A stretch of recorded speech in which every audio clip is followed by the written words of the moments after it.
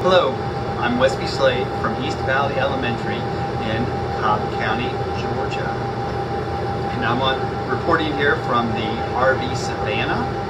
And we've just finished our research out to Gray's Reef, which is off the coast of Georgia. And it's been a personal dream of mine to go out there. I've thought about it and I've read about it, but I've never had the opportunity to go out and actually visit the reef. And we were able to do that today on the RV Savannah. And we went out to the reef and we saw the iconic weather station there.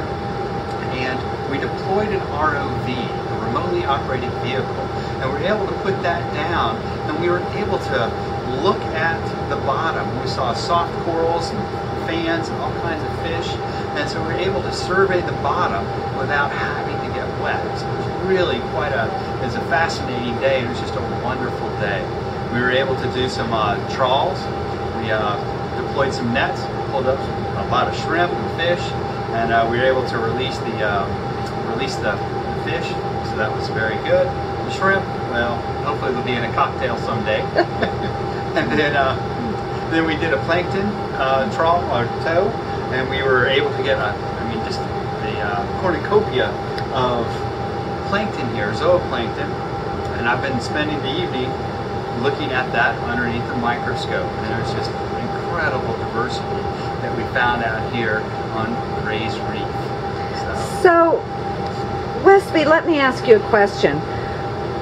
What does the fact that Gray's Reef National Marine Sanctuary, the fact that it's a protected area, a special area that is now an official sanctuary, mean to you?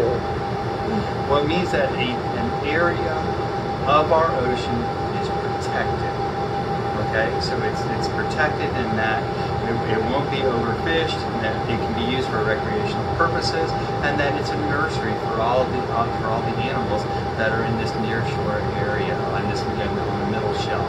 And so it's very, very important that we protect areas like this. This is such a unique area for this in this location because it's a hard bottom.